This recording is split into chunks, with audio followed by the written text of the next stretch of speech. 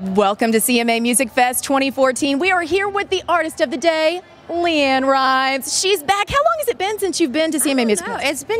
It's been a while, a minute, yeah, not long, but a minute.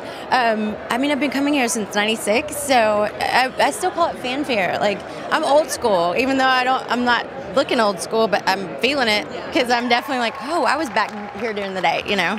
So when you came as a fan when you were little, right? Did you? No, because I think by the time I was a fan of anything, I'd already started singing.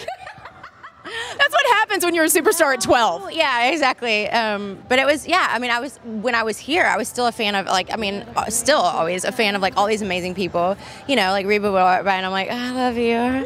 So, yeah, you know, it was interesting being that young and, like, all the people you've looked up to, like, for a minute, like, all of a sudden you're, like, in the same field with them, and it's just, it was interesting. I mean, to think about it now, it was fun.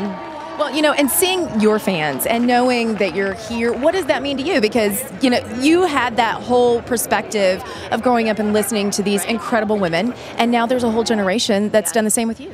Yeah, I'm young still, so it is interesting. I mean, to have started so young, to have that kind of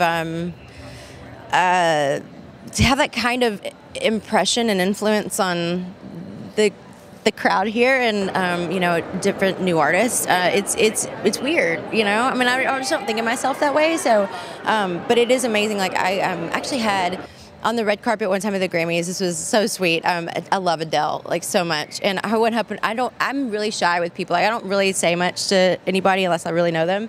But I was like, I love you. Oh my God, you're amazing. And she's like, oh my God, I've had your posters on my wall since I was little. All right, LeAnn Rimes back at CMA Music Fest 2014. Our artist of the day. She's going to be on the close-up stage right here at Fanfare X. So good to see you.